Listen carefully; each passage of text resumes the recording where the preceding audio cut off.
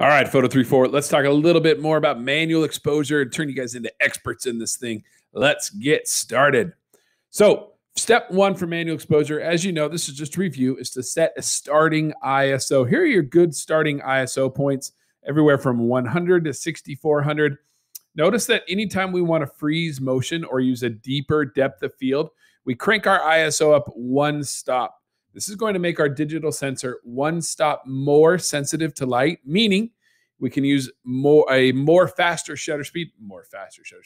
We can use a faster shutter speed or a higher f-stop or smaller aperture, because remember, we let in less light when we use a faster shutter speed or a smaller aperture. So by making the digital sensor one stop more sensitive to light, we can get better photos with less light coming into the camera. As we raise up the ISO, notice it's getting darker. It's now a cloudy day, or we're shooting in the shade. Now, cloudy day, shade, freezing motion, or deeper depth of field. And guys, you may need to go higher than this. If you're shooting at f32, 800 may not be enough. Again, these are just starting points. These aren't hard, stone cold, lead pipe locked ISOs that you have to use. Just good starting points. And honestly, if you're shooting at ISO 6400, you probably should not be trying to freeze motion or get a super deep depth of field because you're somewhere really dark and you're not taking the right kind of photos. You can do it, but you probably shouldn't be. So there's your starting ISOs for step one. You should probably memorize all of these. Step two is decide what kind of shutter speed or f-stop we're going to use. So if freezing motion is important, we're going to use a fast shutter speed. If we want to have blurry motion, like cars driving down the highway or light painting or something like that, then we use a slow shutter speed, obviously. Do we want a shallow depth of field? Then we're going to use a big aperture, which is a low f-stop, like f2.8. And if we want a deep depth of field, then we'll use a small aperture, which is a high f-stop, like f22 or something like that. What if I just want to take pictures of stuff? Then you know what? Set it to about 125. Maybe if it's really bright out, 250. And just go for it. Then you just worry about changing the aperture as needed. All right. Step number three is we've set our ISO. We've set our shutter speed or our f-stop based on the kind of photo we want to get. Now we're just going to take a photo. How does it look? If it's too bright, you got three choices. You can either use a faster shutter speed, a smaller aperture. Remember, a smaller aperture is going to make the hole smaller. That's going to let in less light. And less light is going to make our photo darker. Or we can lower our ISO. Now, changing the ISO does not change the amount of light that comes into the camera. We're not letting less light in when we use a lower ISO. We're just making our digital sensor a little bit less sensitive to light. So it doesn't need as much light to get the right photograph. And of course, the opposite is true. If it's too dark, we're going to use a slower shutter speed. We're going to have that shutter open for a longer amount of time so more light can come in to make our photo brighter, and then close. We're going to use a bigger aperture, so a lower f-stop, like f2.8, is going to be a bigger hole that's going to let in more light. Or we're going to use a higher ISO, meaning we're going to make the digital sensor more sensitive to light so that it doesn't need as much light to get a good exposure. Of course, that is also going to increase the noise in the image.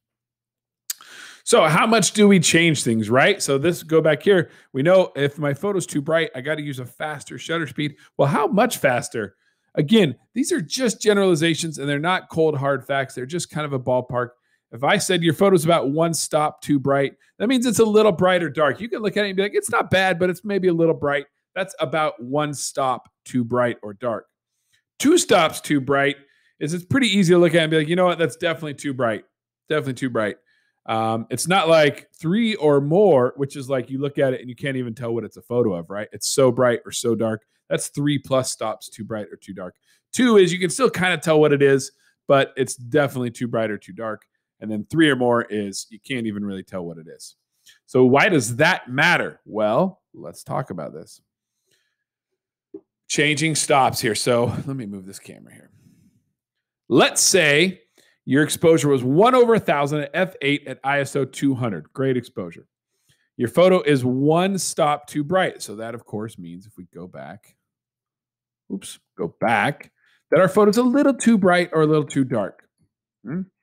So in order to fix this, it's too bright, obviously. we need to let in less light. A photo would be too bright because there's too much light coming in, or the digital sensor is too sensitive to light. It's more sensitive than it needs to be. So how are we going to fix this? Remember that a photo that's too bright, we need either a faster shutter speed. So we're at 1/1000 and it's one stop. So if we come down here and look at shutter speeds, we can't see, there's no more shutter speeds, but we know it's too bright. So we need to let in less light. And the next one's not here, but we're all pretty good at math. And we all remember that shutter speeds just double every time. So 1/1000 times 2 is 2000. So 1/2000 would solve the problem. Well, maybe we're like, well, crap, I don't know what 1000 times 2 is. I don't want to change the shutter speed. I'd rather change the aperture. Okay, great. It's too bright, so we need to make this hole smaller. So we're here at f8. We're just going to go to f11. Well, what if we're like, hey, I like 1/1000. I like f8. In fact, what I want is less noise in my image, and I want to solve the fact that it's too bright. Well, we're at ISO 200. We can make our digital sensor less sensitive to light by lowering the ISO. So if we're at 200, we're going to lower it down to 100. So this is why we need to know stops, and we need to know how many stops too bright our photo is so that we know how much to change it. Let's look at another one. Let's say your exposure is 1/250 at f11 at ISO 800. Now our photo is 3 stops too dark, so we did not let enough light into the camera.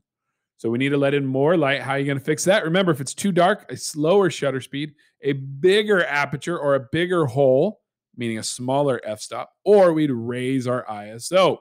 So we were 3 stops too dark at 250. So we need to let in 3 stops more light. So that would be 1, 2, 3. So 1/30 solves that problem. Well, you're thinking, hey, that's too slow of a shutter speed. I don't want to shoot at 1/30. I like 1/250. Not a problem. Let's make our photo brighter by changing the aperture or f-stop. We're at f11. It's too dark, so we need a bigger hole because bigger holes let in more light, and we need 3 stops. So we would go 1, 2, 3. F4 solves that problem for us. Well, what if we'd rather change our ISO? Maybe we want a real grainy image, or we need the depth of field and we need the shutter speed, so we can't afford to change these. We have no choice. We have to change our ISO. 3 stops. So we're at 800. We need to make it brighter. So we're going to raise the ISO. We're going to make our digital sensor more sensitive to light. So 1, 2, 3. ISO 6400. So any of those would be the right choice. Honestly, you could combine all 3 of them, but that's a little complex. We'll get to that later. Let's look at another one. Let's say your exposure is 1/30 at f2 at ISO 400. Your photo is now 5 stops too bright, which you wouldn't be able to tell. You'd just be like, whoa, it's way bright. But so we're just hypothetically saying 5 stops too bright. So we need to let in less light, obviously. So now let's get specific. What shutter speed would fix your photo? Okay, so we were at 1/30 and we were too bright. So we need to let in less light. So remember, a faster shutter speed lets in less light. So we're just going to go 5 stops from 1/30. 1, 2, 3, 4, 5 stops is 1/1000. Woo! If you got that right, well done. Let's say your exposure was 1/1000 at f11 at ISO 1600, and we really want to freeze motion. So freezing motion is important to us, which means we can't change our shutter speed. Our photo is 5 stops too dark. It's too dark. We need to let in more light. Well, freezing motion is important. And in order to fix this by changing the shutter speed, we'd have to use a slower shutter speed, which we can't because we have to be able to freeze motion. So what f-stop would be right in this case? So we're at f11, and a bigger aperture or smaller f-stop is going to let in more light, and it's going to solve the problem of it being too dark. So 1, 2, 3, 4, 5. F2 is the correct answer there. Let's say your exposure was 1/500 at f2 at ISO 6400. Your photo is now 3 stops too bright. We need to let in less light, or we need to make the digital sensor less sensitive to light. In this case, we're not going to change the shutter speed or the f-stop. We're going to change the ISO. So what ISO would be correct? So we're at 6400. We're going to use a lower ISO. We're going to make our digital sensor less sensitive to light. And we're going to do that 3 stops. So we're going to start at 6400 and we're going to go 1, f2.3. So 1 over 500 at f2 at ISO 800 would solve that problem for us. All right, hopefully this helps you understand manual exposure a little bit more and how to change your exposure to get things looking correct.